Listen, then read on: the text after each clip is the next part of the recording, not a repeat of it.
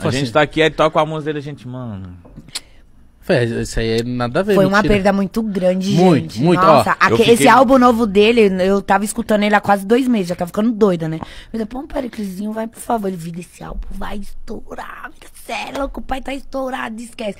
Ele tinha uma fé nesse novo álbum dele como artista. Assim. Eu ouvi me arrepiando de ponta a ponta. Chorando. E porque, faz muito sentido pra nós.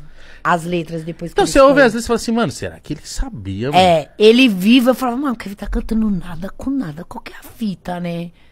E como ele sempre falava que ia morrer antes dos 25 anos, então você começa a olhar algumas coisas, né? Ele falava isso? Ele falava.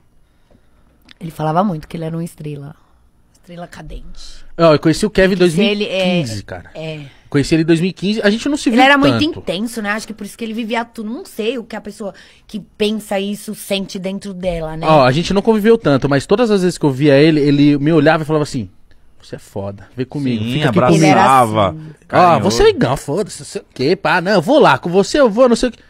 Eu via ele um dia, parecia que eu tinha, sei lá... Eu quero conhecer você agora, daqui a pouco ele tava te ligando de chamada de vídeo a noite inteira. Vem dormir em casa. Mano, quantas vezes ele no falou banheiro assim... cagando, mandando foto, gravando uma música. Ele era muito apaixonante, cara. Qualquer pessoa tinha prazer em ser amigo do Kevin. Uma vez ele me ligou? E verdadeiro, viu? Dava vergonha às vezes falando mal dos outros. Como é que fala, né? Falava? Quando você junta com eu, né? É. Falando, juntava com as mulheres dos outros amigos dela.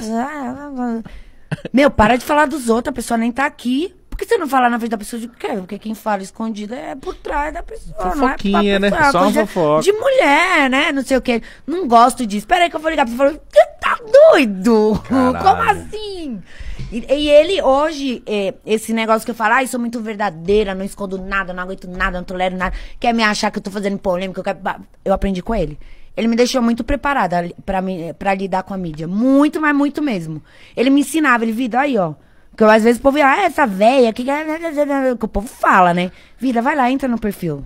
Ai, a menininha de 12 anos, 11 anos, para de ser besta, de não sei o quê. Sabe? Então ele me deixou muito preparado. Hoje eu vejo, assim, sai alguma notícia sobre mim, alguma fofoca sobre mim. Eu vou olhar os comentários, tipo, 80%, cara, fala bem de mim.